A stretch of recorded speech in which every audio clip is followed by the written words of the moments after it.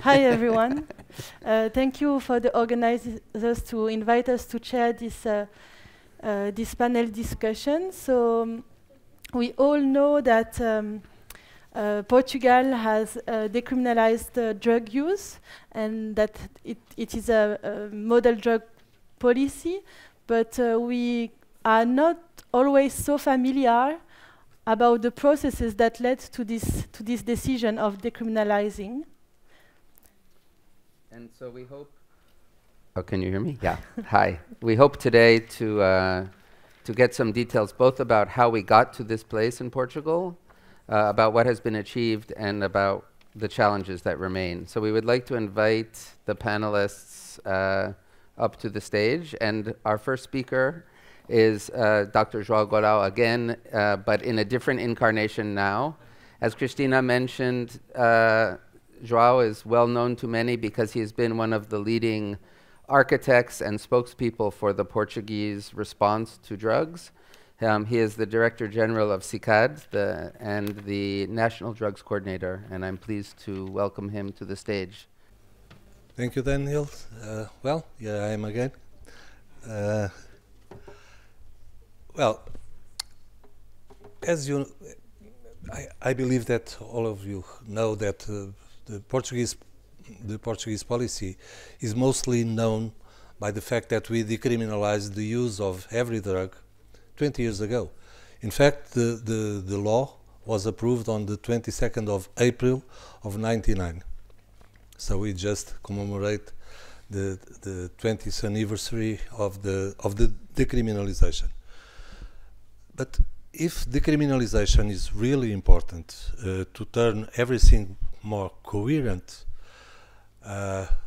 since we think about drug use, problematic drug use, as an health issue rather than a criminal one, in fact, decrim by itself is not a magic bullet. We need to do much more than that. We need to do a lot of work. We must provide treatment to everybody who is in need of it, who wants it. We need to work on reintegration of people. We need to work on prevention, in informing people. And prevention is nowadays not only saying just say no, but discussing with people why say no. And on top of this, harm reduction, a set of policies that we have put in place based in the idea that even someone is still using drugs, he or she still deserves the investment of the state in order to have a better life and a longer life. And this is the basis why the Portuguese state, not only the Portuguese government, the Portuguese nation, adopted harm reduction as a very important set of policies to address those problems. I would like to tell you that, okay.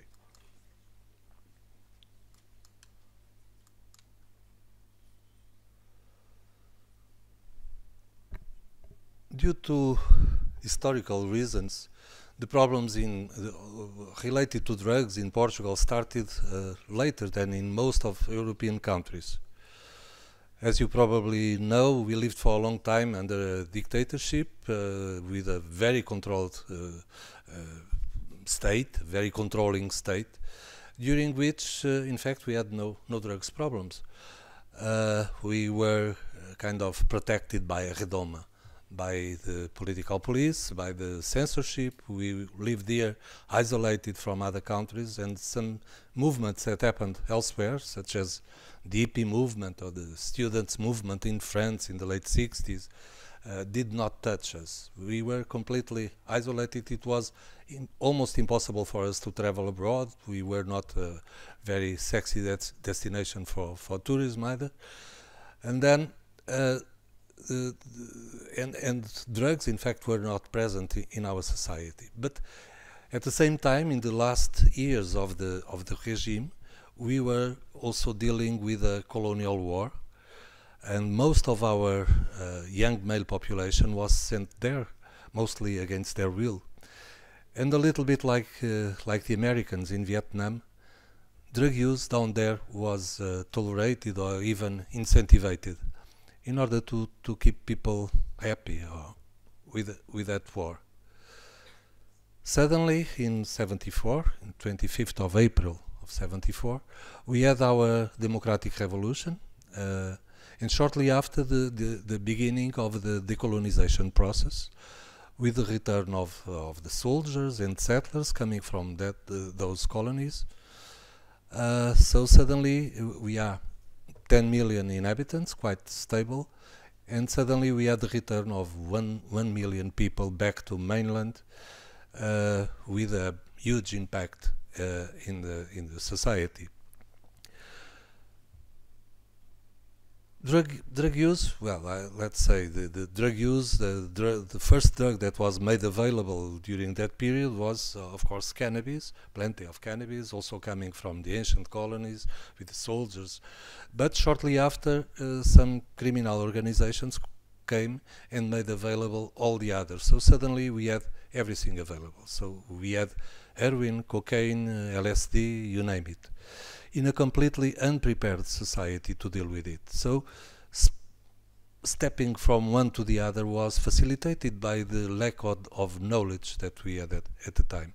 While other societies, namely European societies, had the opportunity to learn how to deal with the new phenomenon, we had no opportunity for it. The state was paying attention to other kind of issues, so it was easy for people. I was 20 at the time, and I saw it in first approach.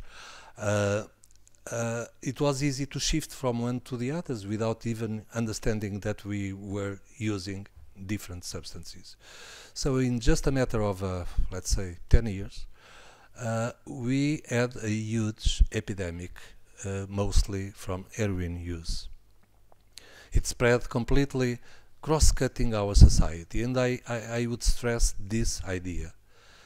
Differently from what happened in most of European countries, where drugs problems spread mostly among marginalized people, ethnic or other minorities, a little bit on the ghetto. Here it was completely cross-cutting all social groups.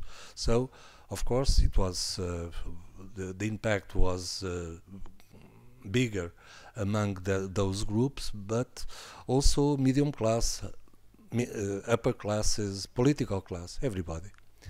In just a matter of 10 years, it was almost impossible to find a Portuguese family that had no problems with drugs. So, while in other countries we could see a line for total prevalence of drug use and the much lower line of problematic drug use, here the gap between one and the other of those lines was very narrow, almost as if everybody was experimenting drugs became addicted. So the impact of that problematic use, mostly from heroin, I insist, we reached the number on 10 million inhabitants. We estimate that by the beginning of the 90s we could have 100,000 people hooked on heroin, with AIDS coming along to complicate things, and it started really devastating our population. Overdoses deaths, at least one a day, 360 something in the 90s. HIV infections, as you know, at the time there was no treatment available and people died very, very fast. Also other kind of problems such as criminality. We never had a big violent criminality, shootings and that kind of things, but the petty crimes, acquisitive crimes were very present in our society and very nuisance to the population. So drug and drug-related issues started to go up in the political scale of priorities. We started to develop some responses, some health responses, but things didn't seem to respond in the same proportion of the investment made by the state. So in the late 90s, we felt the lack of a new way to address the problem. Clearly, it was assumed that this problematic drug use was mostly seen by the general population as a health issue rather than a criminal one. But our law was still very tough and very inspired in the famous war on drugs. So by the end of the 90s, our Prime Minister, António Guterres, the current Secretary General of the United Nations, decided to convene a group of 9 people, experts from several areas, from judges to psychiatrists, psychologists, and so on, among whom I was included. And we were asked to build a report on the snapshot on the situation and to propose new strategic approaches, which we did, new ways to address prevention, treatment, harm reduction, with the formulation that I just told you, and reintegration of people, all that based in the idea that we were dealing with a health issue rather than a criminal one, and accordingly we proposed the decriminalization of every drug use and possession for use. The only boundary that was put to us by the government was, okay, you may propose whatever you want, but you must fit within the spirit of the treaties, of the United Nations treaties. So we went as far as possible within that spirit. As you know, the treaties impose a prohibitionist paradigm, and we went as far as possible within that paradigm. So decrim, but keeping some administrative sanctions to drug users. Something that we can compare to the use or not use of the safety belt when you drive. If you do not wear your safety belt, the police still stops you, intercepts you, may apply you a fine, or in thesis they may impose that you attend a training for drivers, but you never get a criminal record that stigmatizes you for life, and you never end up in prison because you are not wearing the safety belt. So this is the idea that I would like to give you. There is still a clear sign of disapproval by the Portuguese society towards the use of drugs, but it's no longer a crime. And this makes the difference, because it's allow that people think about addiction, problematic use, as a health condition with the same dignity as other health conditions, and people who suffer from it have the same dignity as patients who suffer from other diseases. So, and this is the difference. Well, time is running, so I have a couple of slides to show you. This was Lisbon in the 90s, those scenes of open scene of use. Okay. So the first strategy in '99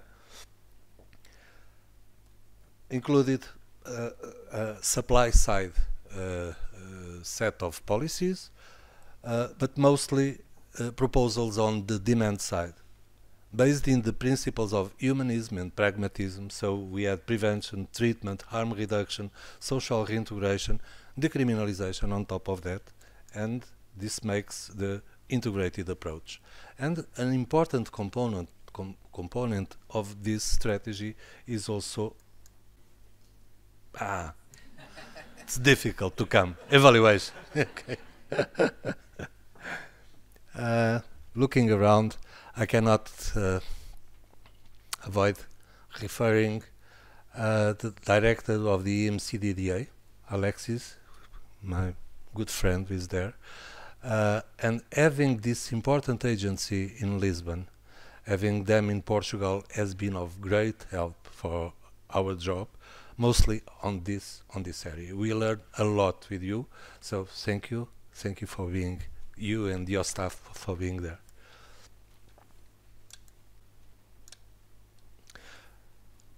I insist in this idea.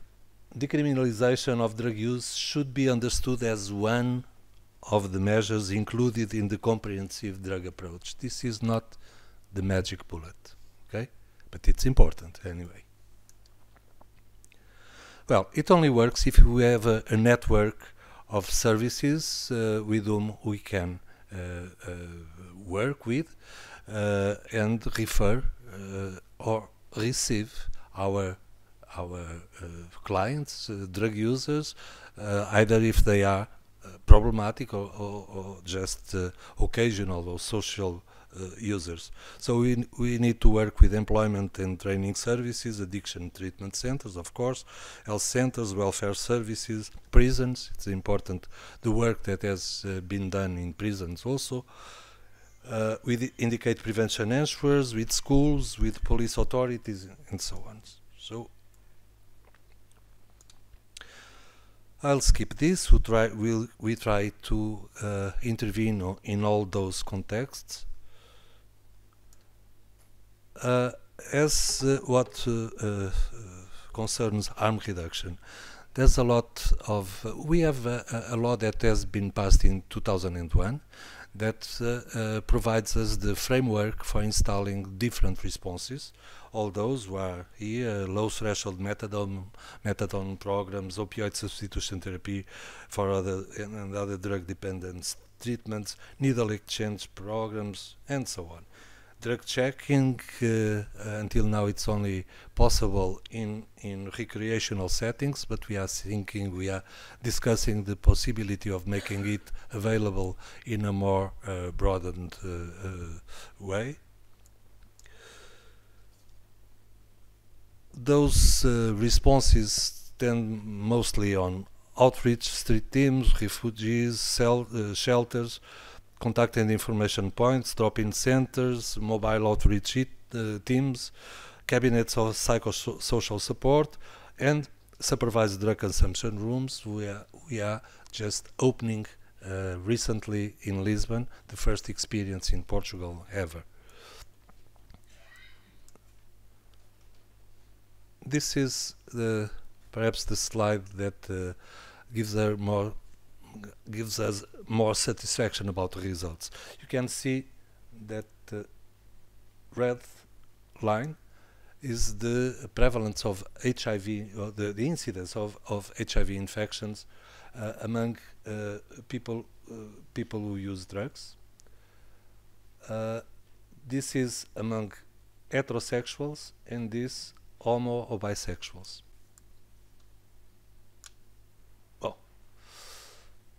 This green line is the needle and syringe exchange program. Okay, it started in '93, and as you can see, as it ramped, we had a decrease on HIV infection. And these are methadone programs. The red line.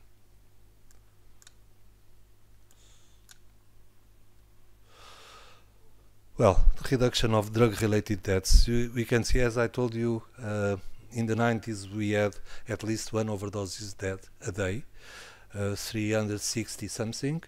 Those are the numbers in the last years. In 2011 we had 19 overdoses deaths.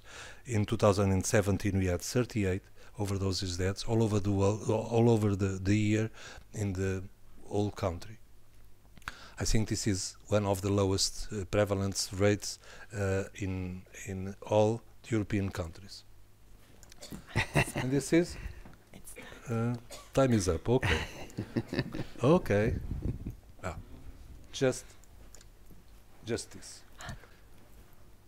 Since 2001, since the approval of the strategy, we could see small increases reported on illicit drug use among adults, not necessarily problematic drug use, but a reduction in illicit drug use among adolescents, reduced burden of drug offenders on the criminal justice system, reduction in the prevalence of injecting drug use, reduction in opiate-related deaths and infectious diseases, reduced stigma of drug users,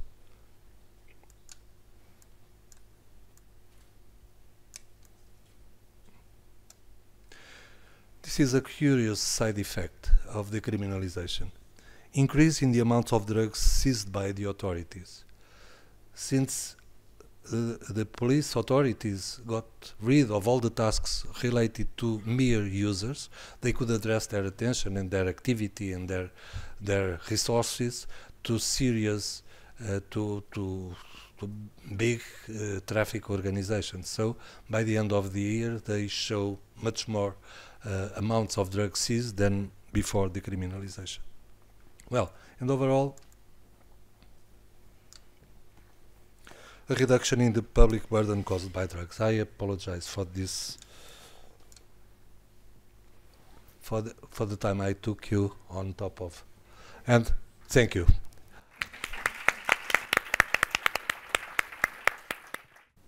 Thank you very much. No worries, no worries. Thank you very much for your presentation, and sorry for cutting. We are going to welcome our next speaker, Guilherme Macedo. Guilherme is the director of the Department of Gastroenterology at the Hospital Center of São João in Porto, and he is also associated professor in the Faculty of Medicine of the University of Porto. Thank you. Nice Portuguese, though. Very good. Thank you. First things first, I would like to thank to the organizing committee, especially to Cristina and Ricardo, for this very honorable invitation to give this bird's eye view of a clinician. So I'm a doctor. I represent a hospital here in Porto, and I represent, in fact, a bunch of very interested people and young people related to this very hot topic of HCV elimination.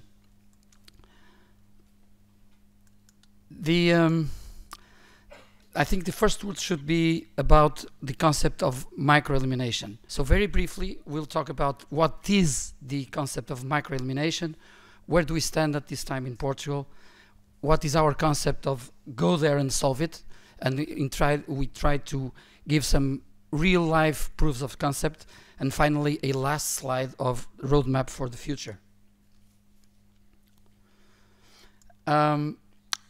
Microelimination emphasizes choosing the most relevant interventions to a population of interest. That means it's microelimination. And in fact, that means that we tailor them in accordance with evidence about the population's needs. So we go for targeting a specific population, and we are able to track how they contribute to progress towards publicly agreed upon elimination goals.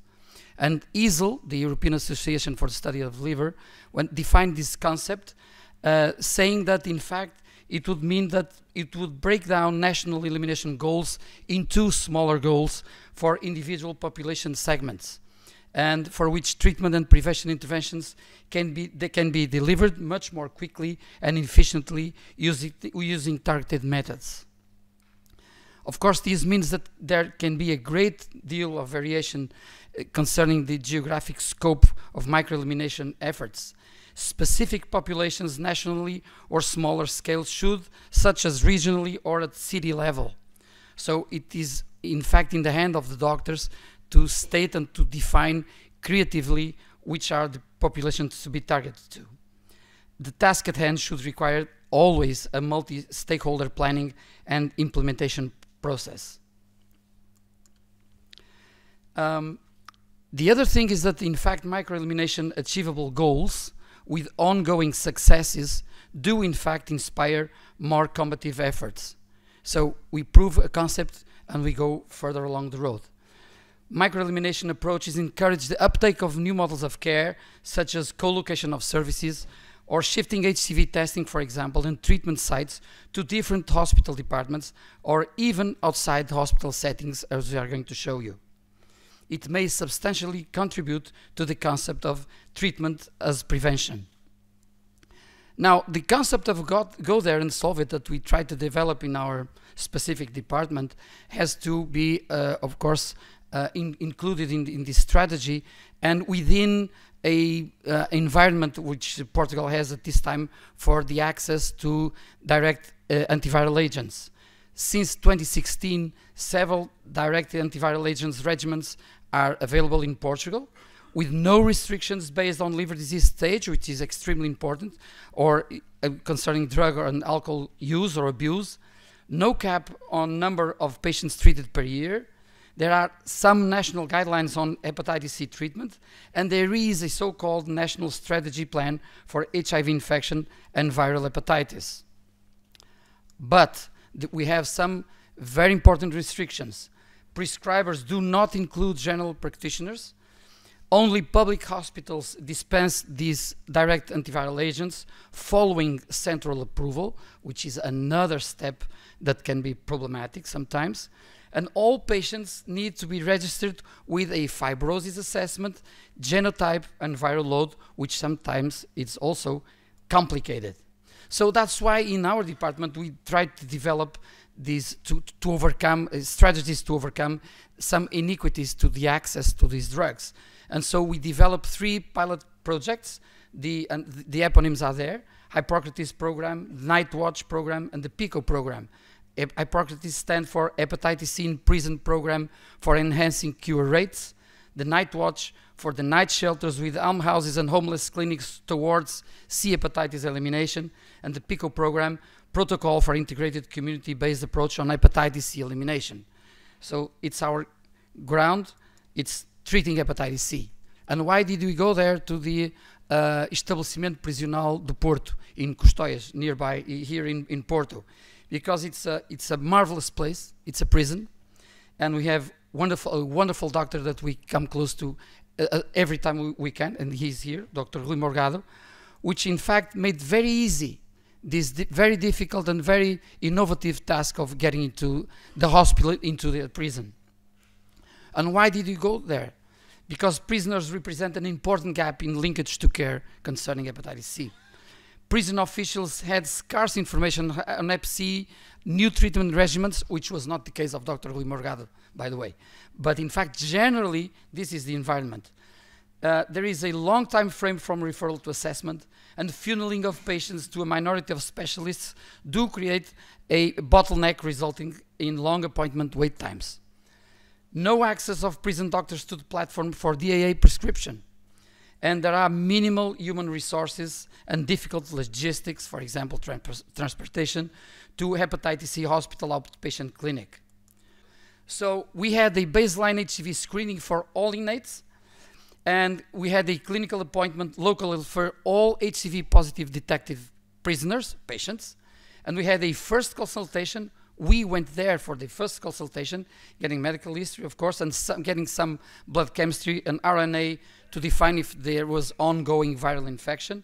And with a portable device of a fibroscan, we did the assessment of fibrosis of the liver of all these patients, all HCV positive patients.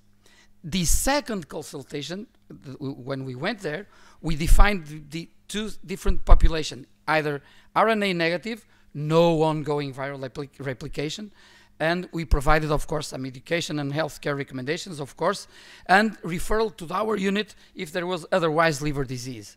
And if they were RNA positive, ongoing viral replication, we prescribed the treatment. So a third time, at the end of therapy, either 8 to 12 weeks, and that would be related to the regimen that we used, again the clinical appraisal, and again the opportunity for education and healthcare recommendations.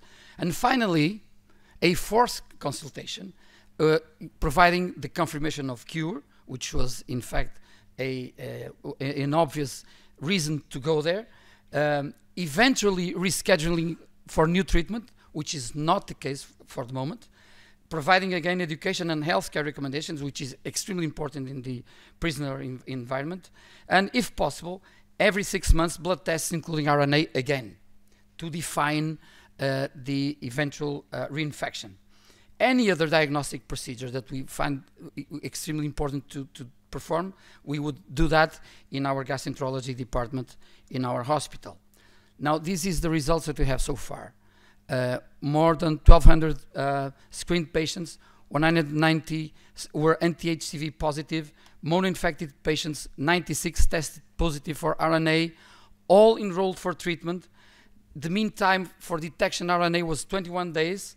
The mean time from baseline to therapy initiation, 28 days, which in fact is less than the many times we have that in the hospitals till now, and the therapy compliance was 100%. This is the overall demographics, and I would just state importantly that some of the reasons commonly found in the prisoners, and of course the genotype distribution, which was what we expected in terms of genotype 1, 1A and 1B, and genotype 3, 1/3 of the patients, and only 8% with genotype 4. Very interestingly, the mean values of some liver tests were absolutely normal in the majority of these patients. Another important issue is that liver fibrosis that we evaluated with FibroScan showed that almost 80% of these patients had low fibrosis, which means that they were very prone to be cured on a first approach, and which was the case. So the other programs that we developed was the Night Watch program, still ongoing, and for now we have 300 screened patients with a quick test, and then defining the positive patients, we would go there, and we went there to look for RNA and giving them the treatment exactly as we did in the prison setting. In the PICO program, again, we used the quick test for HCV screening, and we have screened in the in our Centro de Saúde in the big area of Porto, Oriental Porto. We went there and we are screening all the population with more than 18 years old. Until now, only with 1 month going, 3,500 screened patients, 14 were anti-HCV positive, and again, we define who were RNA positive to begin treatment. The mean time for RNA detection for the first visit, 10 days, and the mean time from baseline to therapy initiation, 20 days. Again, the therapy compliance, 100%. So this is the proof of the concept of go there and solve it, which I think will be the answer in the coming years to solve this HCV issue in the population. So finally, what do we find for a roadmap with our examples? These programs show that the tertiary hepatology consultation is feasible in the outpatient, and I would say out of the hospital setting, with exceptionally high performance in terms of access to treatment and efficacy. As examples of improved linkage to care, these strategies may provide the trigger for a national program on HCV microelimination. Thank you.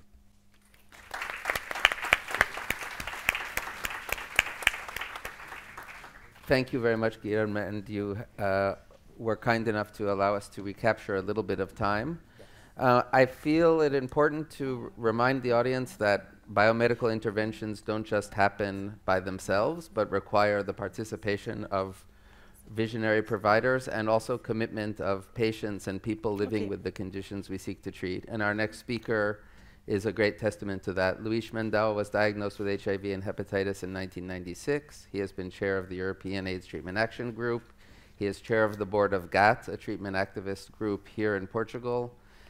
He is also a co-chair of the Civil Society Forum on HIV here in Europe, and it's a great pleasure to welcome him to the stage. Luis. Thank you, Daniel Wolf. Thank you, everybody. Thank you, the organizers. I think that I will try to go very quickly, and I see that I have you can put it running because it's not running for the moment. I think that a call to action for elimination of HCV, HIV, and TB, it's among people using drugs, it's something that is very important. And if we succeed, we also give a step in making, because I think that Unite is global, to make a global, better world that would be very good news. Regarding the theme of the things that we have on this session, the decriminalization as a successful model in Portugal. I must remind that though younger than me, decriminalization is near 20 years old, and I think that it was a great step, and a step that is still inspiring some countries, but I cannot say that I'm happy and that this is the end of the story. I think that as democracy and freedom, the reforms, the drug policy reforms, can always go further and make it better. And I think that it's a good time now that some of us are about to retire, that we could finish and give some additional steps that I consider in fact extremely crucial, and I will not go there. Of course, I must declare out of conflict of interest that I'm since '83, I think, an anti-prohibitionist and a pro-legalizer on drugs under a very concrete framework. I'm not a libertarian in drugs, but I'm in favor of regulation and regulation and a legal framework. Otherwise, I don't think that we can finish the things. And I will try this thing. So, the task that I was, and I swear I will be quick. The task I was assigned was how can we involve and work and make the participation of the key groups possible. And I think that this is a challenge. And in one side we need people like Professor Guilherme from Rui Tato Marinho that are available to work with us, because we need the best specialists. We don't need the bad specialists or non-specialists. But we also need to provide them the conditions of access to these people. So, GAT, my Portuguese organization, it's organized themselves as proximity-based services provided by the community, but with the best in science, evidence, and medical staff. So we have a point that targets mainly MSM, that for HIV, and now also for HCV, because they like to be on the stage, so also they got a way of getting infected with hepatitis C. Espaço Intendente is for mainly for sex workers, migrants, and trans women, a very forgotten community that some say that doesn't exist. In our portfolio, we have around 1,000, near 1,000 transgender women that we provide services and that work with us. In Moraria, it's mainly for the people that use drugs, and MOVS, as the name says, that moves, tries to cover in the south of Lisbon the key populations. Another thing that I would like to say is that the populations are not divided nicely among themselves. So you can have MSMs that are also using drugs and that are also migrants, and we have all of these things. So we say more that we have services that are specialized to deliver the needs on the needs of the key populations, but the populations can then migrate among in between our services according to their needs. Another thing that we try to organize and to demonstrate, and maybe this is foolish, but it's the way that Portugal has very bad and non-reliable epidemiological data. So we tried as a community organization on where it's more difficult to do good surveillance and data production and knowledge production. So we have the network of the screening. We have now, and CAD is of course for something that it should be in the heart of everyone, anti-discrimination and stigma, and in favor of legalization. And peer-to-peer, it's because we understood that sometimes we send the patients to Rui Tato Marinho and Guilherme. Well, we got less to Guilherme because we were more in the south, but then they disappear. The hospitals are not a nice place, a nice welcoming place for most of the people that use drugs. And this must be also, we can do something about it, but probably the big solution is to move, to go with the services to where people live. And condom is very basic now that we all talk about PrEP. I don't know if what this audience is or not familiar. It's a very fancy new preventive technology for HIV, but I think that condoms still need to be widely promoted as they are less and less used. And we have initiatives that I will not talk now, except to say one is on participation of all the patients and patient organizations outside of the HIV world and the hepatitis world, and has been very successful, and we got a medal from the Minister of Health. I don't know if it's a good sign or a bad sign, but we got it.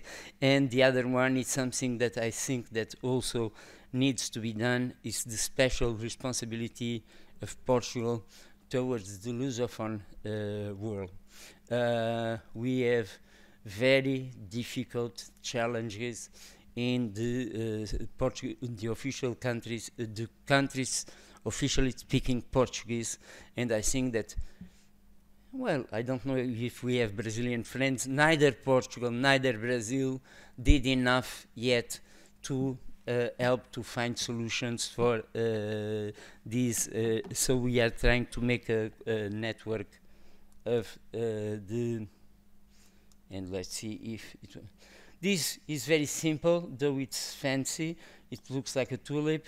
It's to say that because we provide 4 tests instead of 1, we get much more infections, and we don't need infections that in models that only offer HIV screening or hepatitis screening miss other infections. And my young colleagues are doing PhDs, etc., out of this model. Oh. This is always the same thing that I will not have time, as you got me, and I will go very quickly over the questions of the places that I was talking about. As you can see, either on condoms, we are probably the bigger condom distributor in Portugal among the non-governmental organizations, and I would say also among the governmental organizations, except for the Directorate General of Health that buys the 4 million condoms every year, but they don't distribute it. We need to go there and pick them. And the reactive percentage of the tests that we perform in thousands are very high, and among any cost efficiency analysis, this is highly effective. What we do regarding the number of infections identified, and just to remember, this is sex workers, migrants, and trans women. Of course, trans women and migrants of African origin have the highest percentage of reactive tests. MOVs, it's quite different, but I would like you to see how we learn how to use more efficiently the mobile unit. The two first years that are on blue and I don't know what color it is, kind of reddish, etc. To the results when in gray and yellow, you see that we tripled the number of not only tests performed, but also of infections identified. And I think that now that the resources are very scarce, these ways of making more efficient work, maintaining the quality, are very important. In Moraria, it's where some of you have been and shown. It's not mainly the mainly target of in Moraria. It's to provide this daily services for people using drugs, but even on the tests and infections, the results are quite impressive. Apart from 71,000 people that went to this very small center, it's quite impressive in my opinion, and shows how needed the service was. This is also the progression on our contribution for the first 90 or the first 90s in hepatitis B, hepatitis C, and HIV, that we want as much people living with these infections identified as possible. And you also can see a huge progression. We started in 2011 with only one test, and then we put a second one and then a third one. So that's also why you see the results. This is regarding MSM, so a very specific population where we are identifying the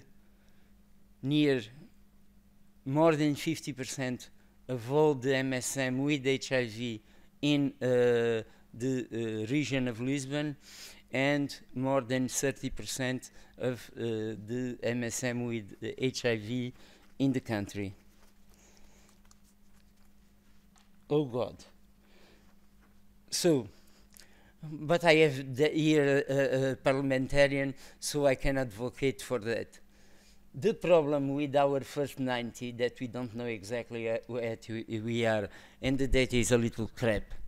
The second problem is the second 90 for all these infections, because we don't know how efficient linkage to care is, and more importantly, we don't know how many people we lose in the first year after being in the hospital. And we lose a lot. And on hepatitis C, it's really a lot. I don't know the data in Porto, so I cannot estimate, but I know well the data in Setúbal, Almada, Barreiro, Lisbon.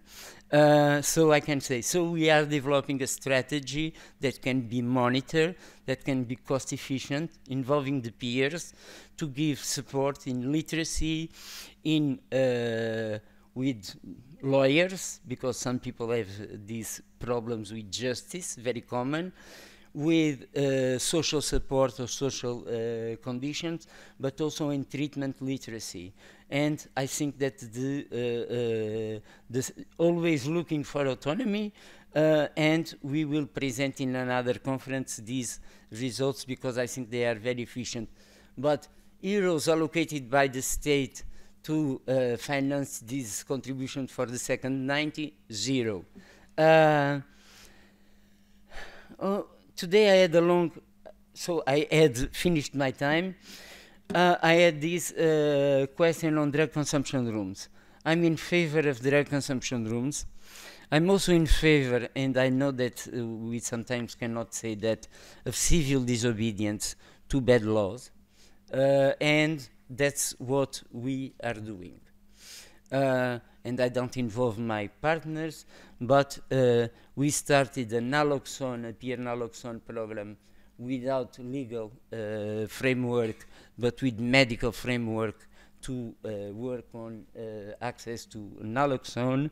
And we think by humanitarian reasons, there are some of our clients and friends that need absolutely this kind of services.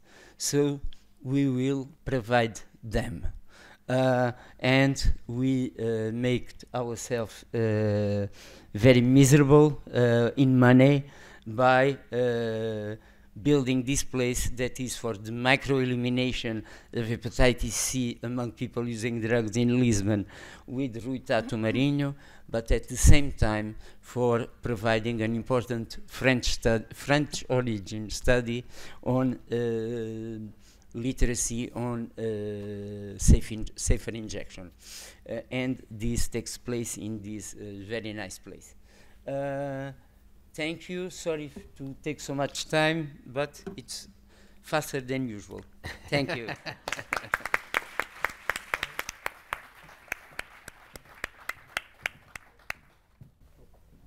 Thank you, Luis.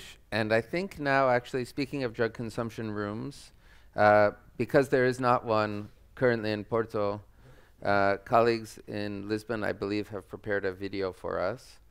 I'm not sure how the video, how to initiate the video, so I guess it will appear. A área das dependências é complexa e não tem respostas fáceis. Além da aposta na prevenção e nos tratamentos, é necessário continuar a trabalhar com as pessoas durante o período em que consomem drogas. Os programas de consumo vigiado dirigem-se a pessoas muito fragilizadas em termos sociais e de saúde. No próprio espaço são prestados vários serviços nestas áreas. Inicia-se um contacto regular que progressivamente servirá para restituir direitos de cidadania, criar acesso a outros serviços, como por exemplo a ligação aos cuidados de saúde primários ou a consultas hospitalares e o acesso a apoios sociais. Criam-se também condições para consumir sob supervisão de profissionais treinados para atuar em caso de situações de emergência. Assim, salvam-se vidas, reduz-se o risco de infecções, reforça-se o contacto com o sistema. Queremos proteger a saúde das pessoas que usam drogas e, em última análise, cuidar da saúde da cidade no seu conjunto. Nós temos a felicidade de ter uma estratégia nacional que enquadra um conjunto muito alargado de respostas, um modelo integrado com respostas nas várias áreas, desde a prevenção ao tratamento, à redução de riscos e minimização de danos, à reinserção social. Esta resposta está prevista na nossa legislação desde 2001. E esta resposta, no quadro das múltiplas respostas que a Câmara Municipal de Lisboa tem oferecido à população utilizadora de drogas na cidade, em colaboração com as entidades do Ministério da Saúde, nomeadamente o SICAD e a ARS Lisboa e Val do Tejo, portanto, considerou-se necessário ou vantajoso somar às respostas existentes mais esta, portanto, um espaço de consumo vigiado e seguro que possa servir para captar as franjas da população mais desorganizada e, por essa via, contribuir para que tenham uma melhor esperança de vida e uma melhor qualidade de vida. O programa de consumo vigiado da cidade de Lisboa resulta de uma atividade diagnóstica realizada pela DICAD e que evidenciou a necessidade de completar a rede existente com outro tipo de respostas para chegar a populações que habitualmente não são tão facilmente tocadas. É um programa para nós essencial enquanto estrutura de saúde da ARS-LVT, na medida em que permite trabalhar questões relacionadas com o VIH, com a hepatite C, tão presente nestas populações, estabelecendo pontos com o resto da estrutura da ARS. Os cuidados de saúde primários, a primeira linha, as especialidades nos hospitais e, portanto, nessa medida pareceu-nos absolutamente essencial o desenvolvimento desta atividade. A pessoa com comportamentos aditivos que nós encontramos diariamente na rua encontra-se a consumir em situações de uma fragilidade enorme, quer ao nível da sua vida pessoal, quer depois ao nível da sua vida até social e familiar.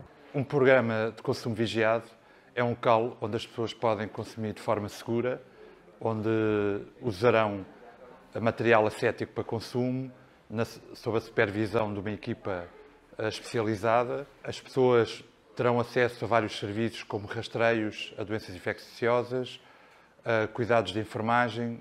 Poderão ter acesso também a serviços sociais, onde poderão ser encaminhados para outros serviços de saúde, sociais ou de tratamento. Nós confrontamos-nos com as pessoas a consumir em situações degradantes e que já não é suposto no nosso país acontecer. O nosso país que tem vindo a ser reconhecido mundialmente como um bom exemplo e um país de boas práticas na abordagem ao problema das drogas e do tratamento das dependências. Os programas de consumo vigiado farão com que quem consome substâncias psicoativas o fará de uma forma segura e discreta, e a comunidade irá beneficiar também com isso, porque não terá que conviver com esse tipo de consumos à sua porta e perto dos seus bairros. Consumir na rua é sempre desagradável, a pessoa está muito exposta, o risco é muito maior. Em termos, por exemplo, de overdose, se estiver sozinho, mesmo que esteja com alguém que pode não ter o mínimo de conhecimento para resolver a situação, ao haver a unidade, esse risco não existe, a pessoa está muito mais protegida, muito mais à vontade. Ao haver este projeto, adquirem uma informação que até aí não tinham, e isso é benéfico porque eles próprios, uns aos outros, vão transmitir esses conhecimentos, vão passar a consumir de uma maneira muito mais correta, sem riscos de saúde, e o que também é uma mais-valia para todas as pessoas. O nosso objetivo no programa de consumo vigiado é chegar aos utilizadores que estão em condições de maior vulnerabilidade, que estão a consumir na rua e que têm pouco acesso aos serviços. A unidade móvel vai ter um papel muito importante na ligação aos cuidados de saúde e a toda a rede de serviços da cidade de Lisboa. É particularmente importante a ligação na área do VIH e hepatites virais. Portanto, nós faremos o rastreio aqui na unidade e depois faremos o acompanhamento às consultas e o apoio durante todo o processo, durante a fase de tratamento. Bom dia, meu nome é Diana, sou assistente social do Programa de Consumo Vigiado Móvel, que vai intervir no Concelho de Lisboa em 2 freguesias da cidade. Podemos entrar para conhecer o espaço. Neste primeiro espaço temos o local onde é feito o consumo, portanto temos 2 locais para o consumo de substâncias psicoativas. Temos aqui o material que é disponibilizado para os utentes para realizar o consumo dentro da unidade móvel. Neste outro espaço, mais reservado, temos o gabinete de enfermagem, médico e de atendimento psicossocial e rastreios para as infecções do VIH, hepatites virais e sífilis. Para além destes serviços, fazemos todo o acompanhamento e encaminhamento aos serviços, seja na área da saúde e social. A estratégia de 2001 relativa ao combate à droga no nosso país marcou um ponto de viragem fundamental. Um ponto de viragem em Portugal, mas também um ponto de viragem na forma como na Europa e no mundo se começou a olhar para a questão da toxicodependência. Fundamentalmente, a viragem foi passarmos a olhar para a toxicodependência menos como um problema de repressão, mais como um problema de saúde individual e pública. Mais como um problema de inserção e de apoio àqueles que caem na situação de toxicodependência do que um problema de repressão individual. Uma estratégia que deu resultados, que deu frutos, que foi desenvolvida em múltiplos domínios, da prevenção, do tratamento, à reinserção dos toxicodependentes.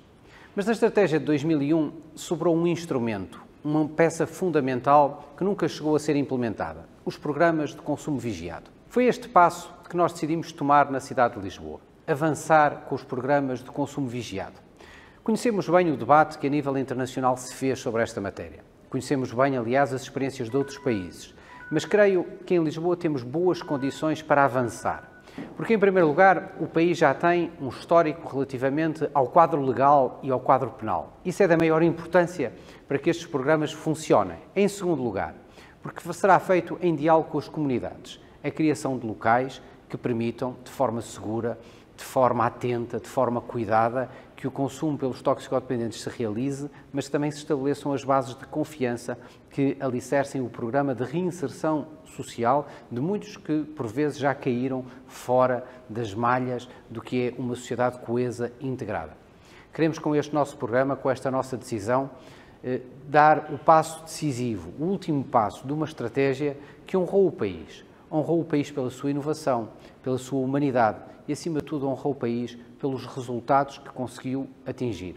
Hoje, Portugal é uma referência que continua a ser procurada por muitos internacionalmente para verem como é que nós conseguimos fazer esta centragem na pessoa humana, na dignidade da pessoa humana, na saúde pública, na segurança das comunidades e, no fundo, de uma melhor vida para todos no nosso país e nas nossas cidades.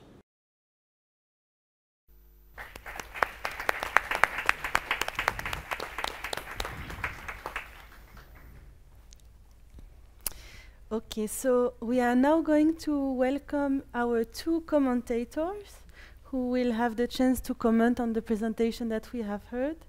And first we will welcome José Queiroz.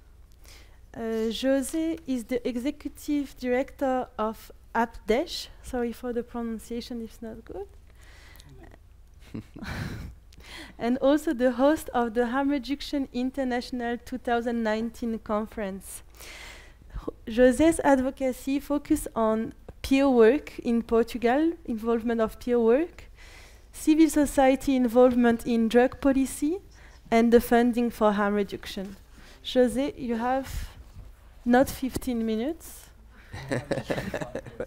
Okay, thank you. Yes, so it's working already? Yeah, okay, so good afternoon. Thank you very much to Unite, Ricardo Batista Leite, to the President of the Charity of Porto, Santa Casa Medical do Porto, and the other colleagues present here for the invitation.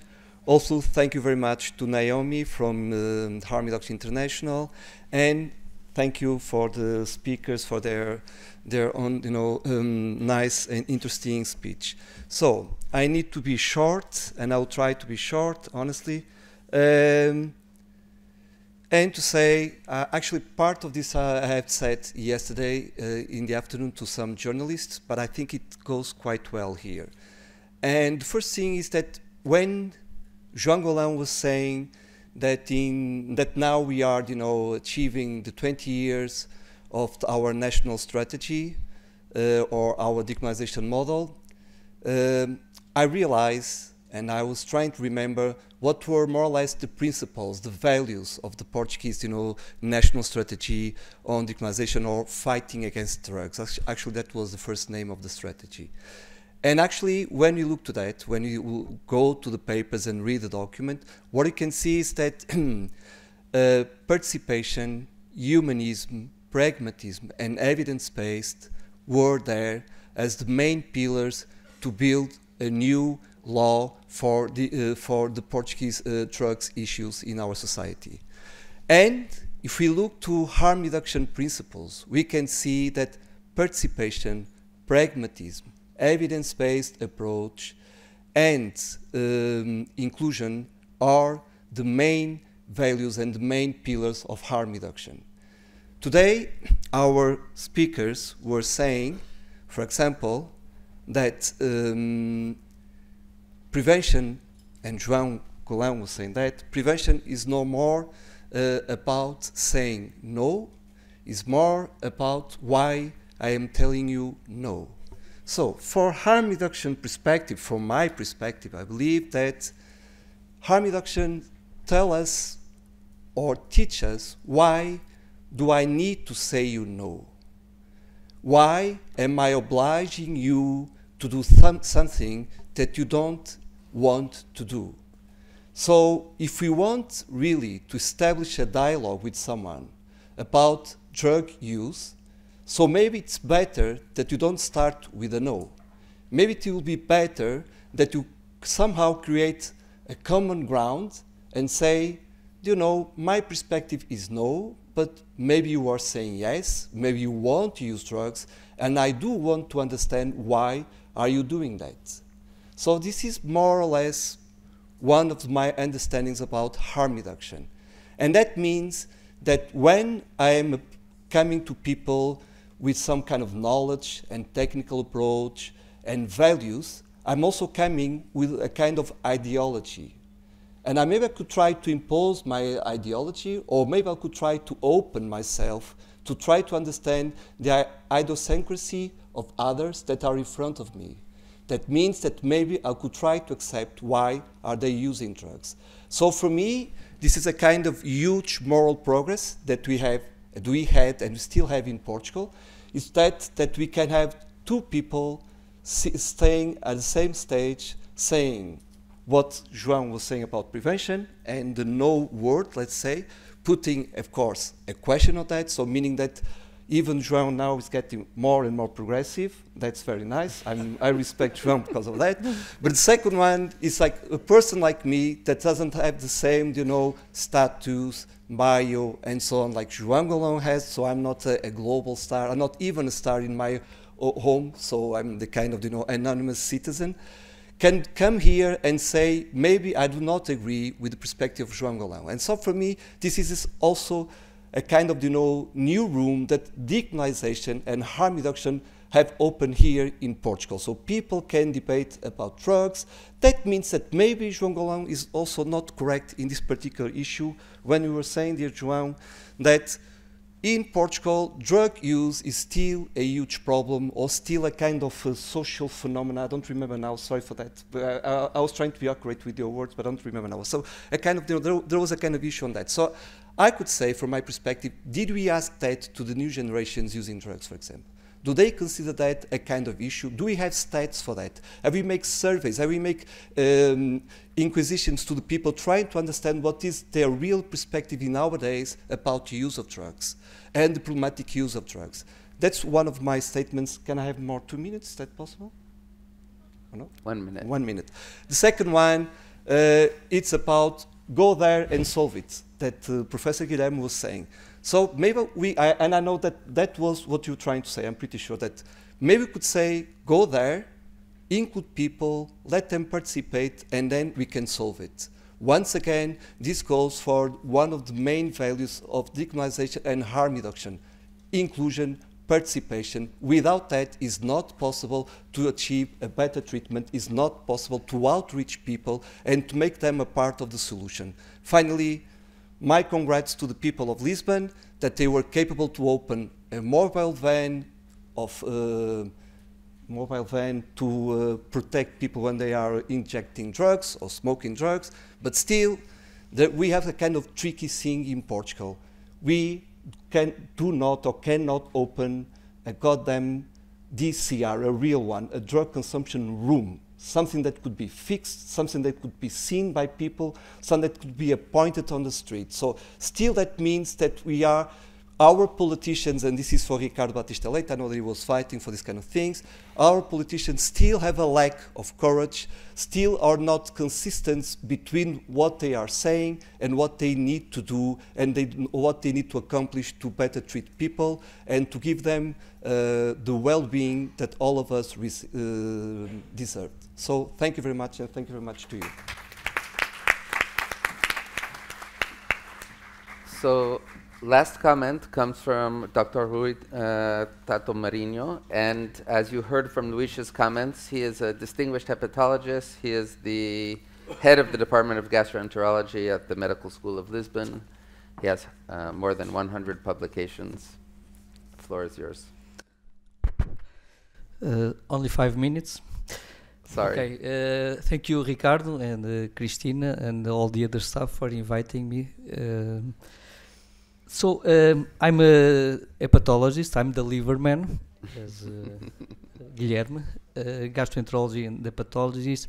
So my mission in life, one of my missions in lives, the government is paying us, is to save lives and avoid cancer. So back to basics. I would like to link all the presentations, the marvelous presentations, but we have to talk a little bit about facts and numbers and people dying. I know very well the devastation when I was 15 years old in my streets, even in my family, people dying from overdoses, car accidents, motorcycle accidents, related with the consumption not only of drugs but also alcohol. I remember very well. At that time, 1991, I was a resident in gastroenterology, already focused in liver patients, because I've seen a lot of liver patients dying. We can avoid that. But at that time, 1991, we have published in a Portuguese international journal, Ata Médica Portuguesa, one of the first reports in Portugal about the high rate of hepatitis C in people who inject drugs. At that time, the rate was 80%. So it's also a devastation for the livers of that people. We have a very good framework, organization, national organization, juridic organization, saying so, as explained by João Goló.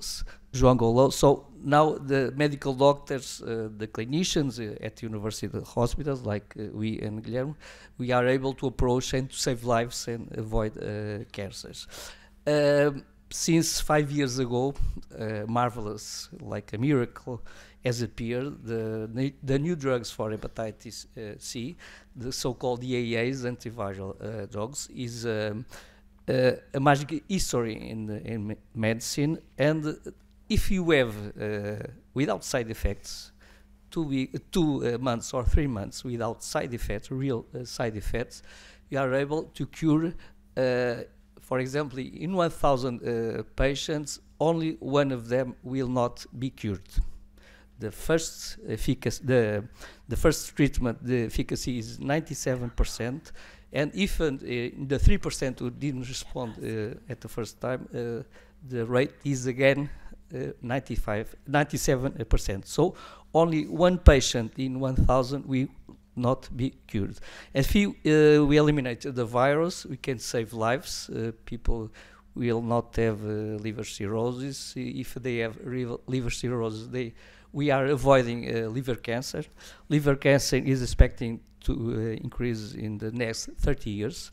Is one of the most important cancers in the world. And liver disease, back to basics, facts and numbers, liver disease is now in Europe, also in Portugal, the 7th cause of death. Combination sometimes of hepatitis C and alcohol, but it's one of the major major situations of liver death. So what do we have to do? We have the tools, framework, organization, juridic and social. A lot of people like José Queiroz in the field working very well, approaching people who are dying, who are suffering, not only for overdoses, but also from liver cancer.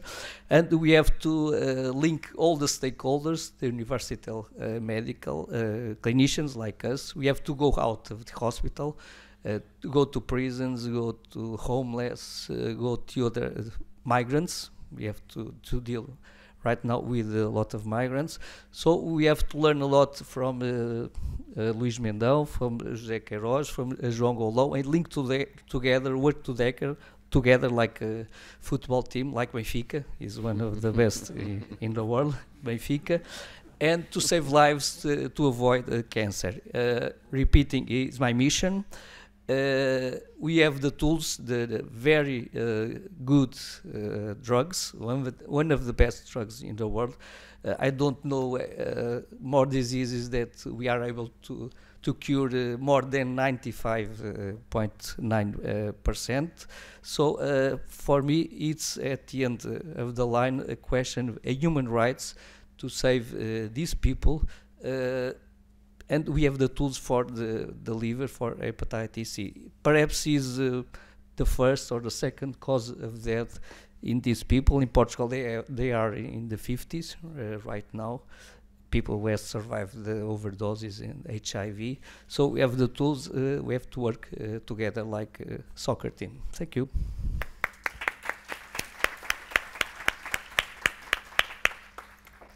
So now we seek some guidance from the organizers, because we don't want to keep you from coffee, but we also want to allow some possibility for questions. So may we extend by 5 minutes beyond the original intended end time? So thank you all to all the speakers. We have our multidisciplinary team here on the stage, or our football squad. The floor is now open for brief comments or questions. If you wouldn't mind identifying yourself when you speak, and because time is limited, to please keep your comment or question brief. I don't know that we have a microphone. Oh, there is one coming, so just raise your hand and the microphone will come to you. Hello? Yeah. Good afternoon. Mambugu Medien. I'm the Africa Program Officer for the Global Drug Policy Program at Open Society Foundations. There was just a mention of generational differences in the approach to decriminalization and the Portuguese model. We were meeting with some people who work with cosmic care and drug testing at festivals. And they were saying that there's a difference in the way the police approaches the issue. Namely, that the older generation who was exposed to the heroin epidemic is much more open to decriminalization of the model as it functions, while the newer generation of police officers who have not are considering that it's being too lax on drug users and that they're not fulfilling their role as the police. And I was wondering how this was approached when in your discussions with law enforcement and training, etc. Thank you. Thank you, Mame. I think we are going to take a couple of questions and then we will go for answers. Okay.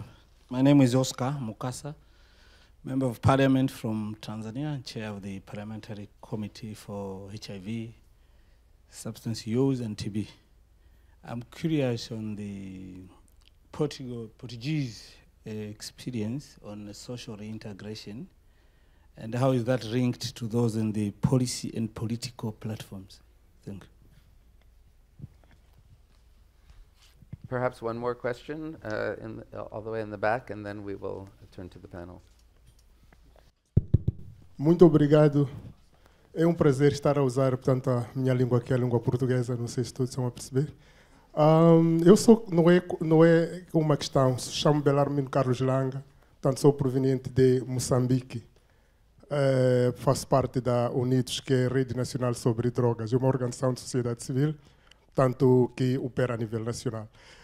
Eu queria fazer um comentário acerca do vídeo, portanto, que foi projetado, que serviu de uma fonte de inspiração, olhando para aquilo que Portugal representa para nós, portanto, como sendo, portanto, um país da CPLP. Temos algumas similaridades em termos da língua e a outra experiência muito positiva é o historial, portanto, do sucesso que Portugal tem neste assunto de redução de danos. E nós ainda estamos numa fase, portanto, inicial.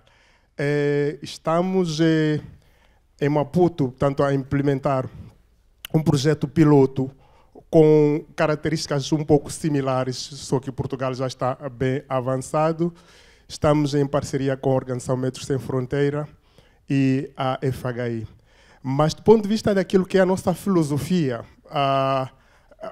iniciamos brevemente, portanto, num futuro muito breve, a distribuição de seringas e agulhas, mas nós, portanto, no nosso centro, nós não estamos, portanto, a abrir espaço para que os usuários possam consumir observados. Este era o elemento que eu queria trazer.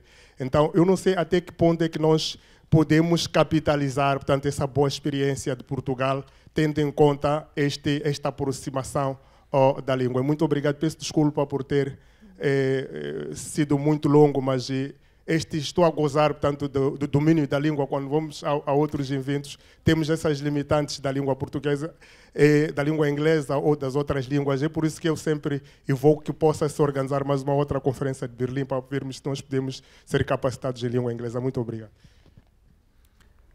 Thank you. Perhaps one of the Portuguese speakers could characterize the question, but I think it's about how Portugal can capitalize on the experience of to continue. So how Mozambique can capitalize on the experience of Portugal to move toward consumption rooms and other interventions after our pilot program of needle exchange. Is that right? Yeah.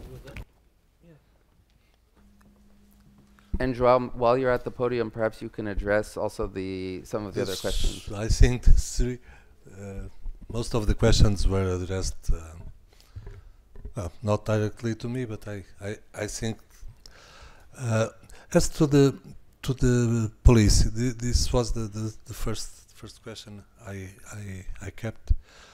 Of course, you can find different attitudes of different people.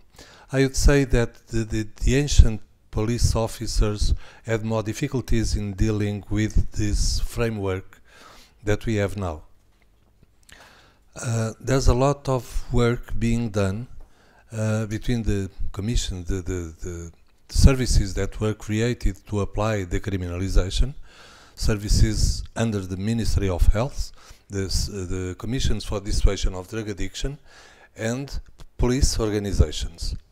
And they meet, we participate in trainings, and I believe that, of course, we can see different individual positions of different professionals, but most of the police officers nowadays tend to have the same kind of humane approach to drug users.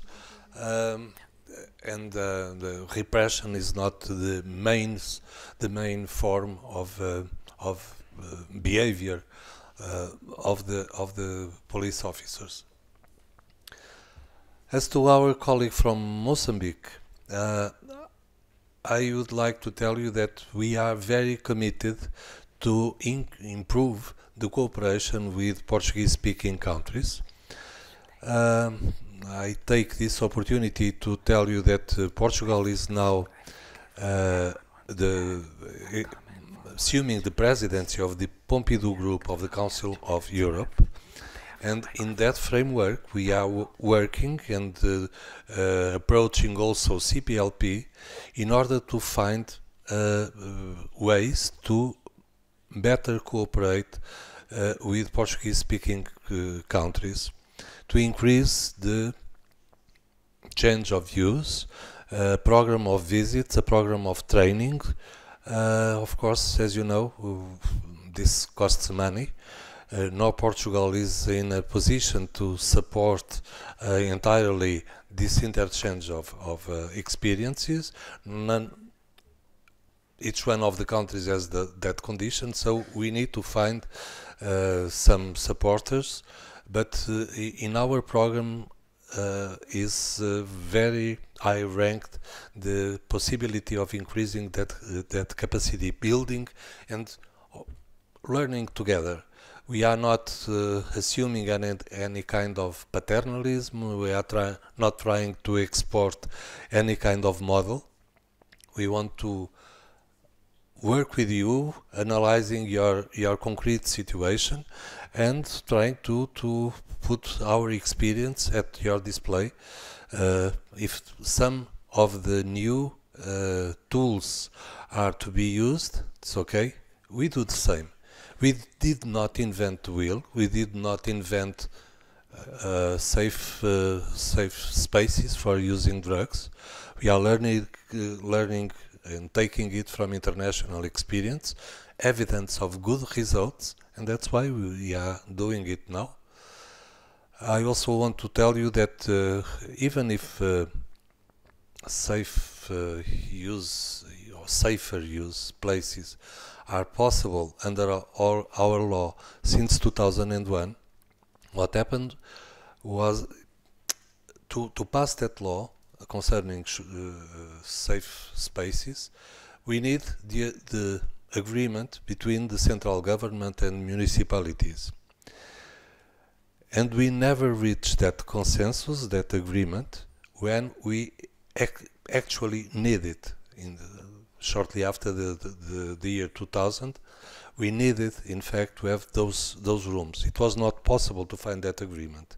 When finally we reached the agreement in 2009, around it, we went to the ground, okay, we have the capacity to do it, And what people from the ground told us is, oh, now it's a wrong sign because injecting drug use is falling so fast that we are going against the mainstream. It's a wrong sign to pass to the society. But more recently, during the financial crisis and social crisis that hit us so severely, we had an outbreak in injecting drug use with people that we are not reaching, we are not achieving to approach them. That's why nowadays it makes all the sense to create this new response. Okay? So, well, I think that's all. So our time is really done, but we want to give the last one sentence to each of the last panelists with apologies for not having more time for you. And before we go to our own drug consumption, which is caffeine consumption, a very brief coffee break. It's just to give congratulations to UP10 for bringing the International Harm Reduction Conference to Portugal and to Porto. Great. Thank you, Luís. It's a pleasure. Just to say that about the police force or law enforcement, we actually, I believe that we never had a serious, training program for officials from law enforcement, for the police agents on the ground. And actually, I don't know. Somehow it has results the way they were, somehow engaging and receiving, let's say, the values and the main principles of decriminalization. But that's actually a kind of lack, an obstacle that we still face in Portugal. We need more training, not only for police force, but we need more training for medical doctors, psychologists, MS psychologists, for people working on the ground, for drug users and so on, even for families, about drug policies, decriminalization, and the effects in general. It's 10 off now. My main message is treating hepatitis C is a moment to give positive ways of living, positive moments to our patients, and to avoid the spending of money in the future, and also avoiding cancers. Thank you very much. So we are now going to go for a tea break. Please come back to the room at 4 and 5 minutes for the next session. Thank you for all the presenters.